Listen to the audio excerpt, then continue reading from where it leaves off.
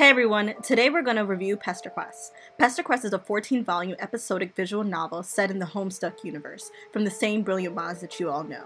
The game is available on Steam with only the first 2 volumes available.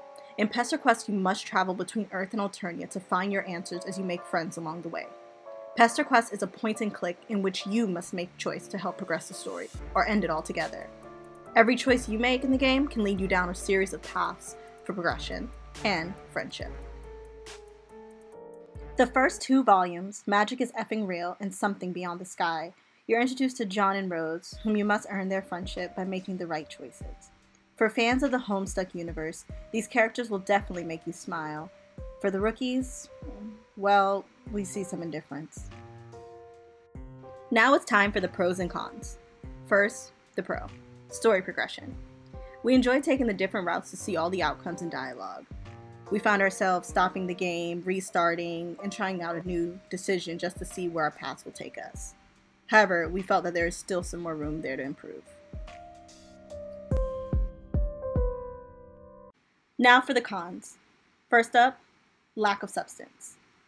This may be because there are only 2 volumes, but the game left us feeling like we're missing something, like there's a little bit more to the story there. Once the first volume was complete and confused, "That's it" can be heard in the room. We're not even sure yet where this story is going, but we're hoping there's more. Next, slow-paced.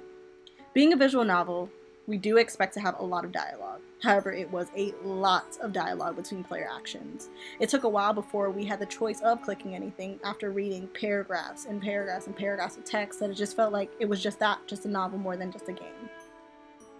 The dialogue at times felt forced. There were times where I felt that there was overuse of the language when it could be shortened or a bit briefer in natural speech. Next, the volumes were short. We finished both volumes in under an hour, and that's including the different playthroughs for each. I'm hoping that with the future volumes coming out that there'll be a little bit more into the story, and maybe just because these are introductions that it felt short and condensed. But who knows? For just its first 2 volumes, we're giving Pesterquest a 2.5 out of 5.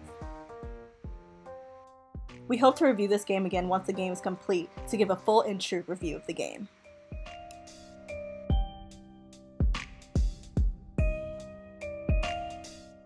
For more gaming news and reviews, make sure to subscribe to our channel and follow us on social media as well as our site. Again, you can visit us at thisislevelup.net. Thanks for tuning in. Until next time.